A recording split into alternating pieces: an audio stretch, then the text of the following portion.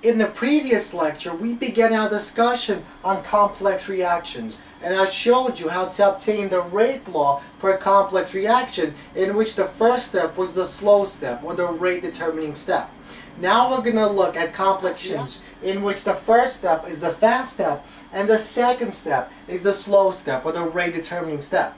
So let's look at the following complex reaction, in which two NO molecules react with one Br2 molecule to produce 2 moles of NO-Br molecules. Now from experimental results, we find that our rate law is K times concentration of NO squared times the concentration of Br2 squared. Now this guy comes from experiment, and our goal in this lecture will be to find the rate law using the second step, the slow step, and compare that rate law to our experimental rate law and see if they coincide.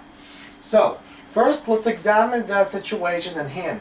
Notice our first step is now the fast step, and that means 1 mole of NO will react with 1 mole of Br2 to produce 1 mole of NO-Br2. And this step will be really quick, meaning that by the time it gets here, it's going to go back. And in fact, we're going to assume that this step, this reaction, first reaction, is at equilibrium before this reaction even begins. And we're going to assume that the concentration of this guy is very, very small. Now let's look at the second step. In the second step, notice that the reactant, this guy, is the intermediate, this guy. So the product of step 1 is the reactant of step 2. And that means step 2 will be dependent on step 1. And that's because the intermediate is part of the reactant, part of the slow step process. So the slow step is still the rate determining step, and we're still going to use this step to find our rate law. But now we're going to have to take this guy into consideration from the first step. So let's write the rate determining, or let's write the rate law for our first step. So remember, we're dealing with an elementary bimolecular reaction in the first step, as well as the second step. So we can write our rate laws in the following manner.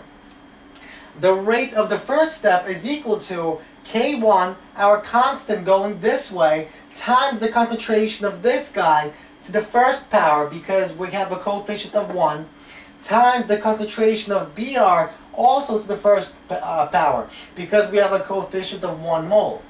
Now this equals to the reverse reaction, because we're assuming our equilibrium, or the first reaction reached equilibrium.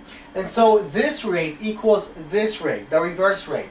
So this guy equals the constant minus 1 going this way times the concentration of this guy. Now when we go backwards, this is our reactant.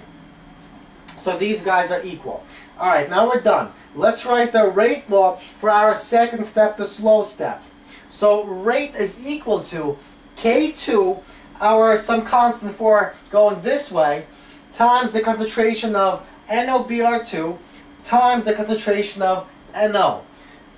Now, notice that this guy appears here and here.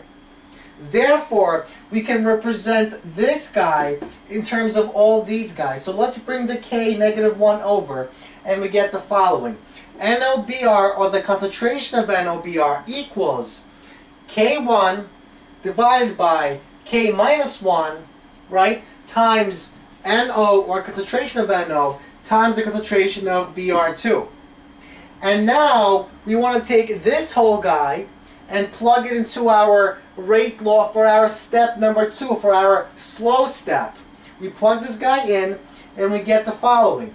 Our rate for the second step, the slow step, is equal to K2, this guy, times K1, this guy, divided by K -1, this guy, times 2 of these, because 1 comes from the second step and 1 comes from the first step, times this guy, the concentration of Br2 from the first step, gives you this.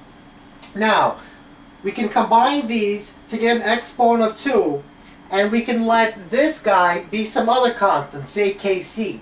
And so our rate becomes Kc times the concentration of NO squared times the concentration of Br.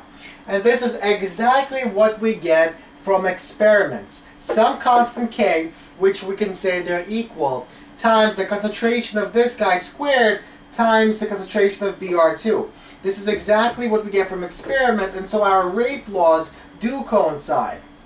Now once again, whenever our rate law is not the first step, it's a second or third step, we have to take into consideration the intermediate guys, because the intermediate guys will determine the concentration of reactants for the slow step, and that's why they need to be taken into consideration. So what we basically did is first we found the rate law for our first reaction, for our fast reaction, for going the forward and going backwards.